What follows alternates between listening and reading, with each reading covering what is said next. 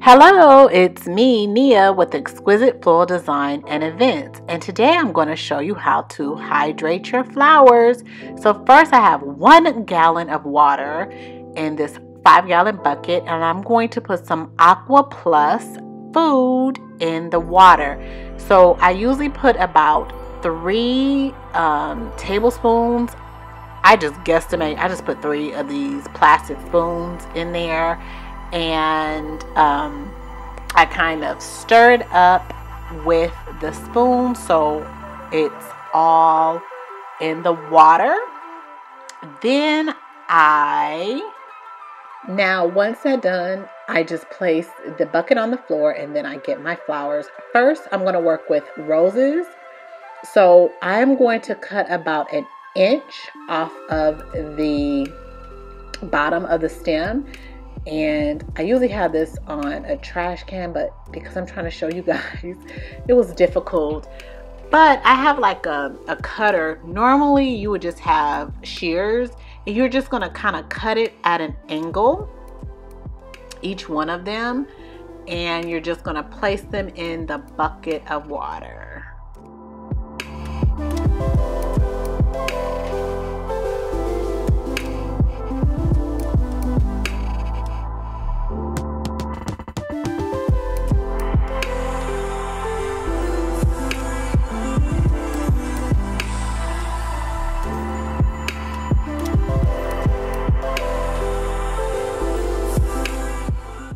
So I finally got that one cut.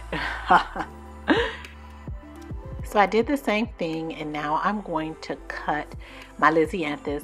With these, I'm going to take the plastic off because I want them to bloom a little bit more. So I'll take the plastic off and cut those again,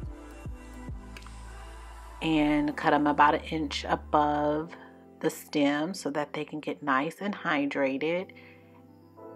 And now I'm going to grab my tulips, and with my tulips I'm also going to take them out of the bag because they are still kind of tight. So I'm going to just chop them and stick them in the water. Now my ranunculus, I'm going to keep them in the bag. It's only one-sided because they're so delicate. I do want to make sure that they don't bump or break or anything. So I just cut those and put them in the bag.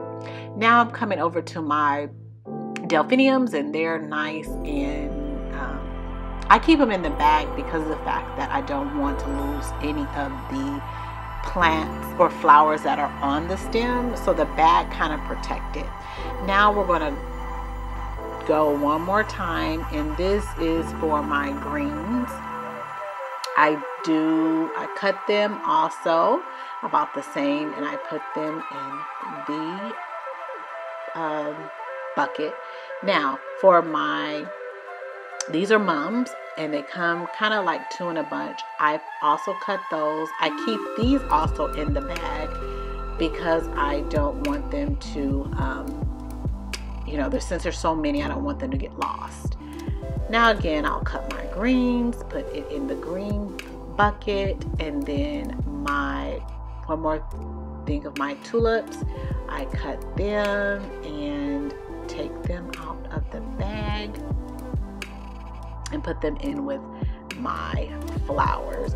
Now I usually keep my delicate flowers in one, I keep my roses in another, my greens in another, and like kind of sturdy flowers, I kind of separate a lot of stuff. Those are thistle. I think I put those in with the other bag of pom-poms. Now last, I remembered I had one more rose, and normally I only can fit about 3 in a bucket because after we are done and they have sat in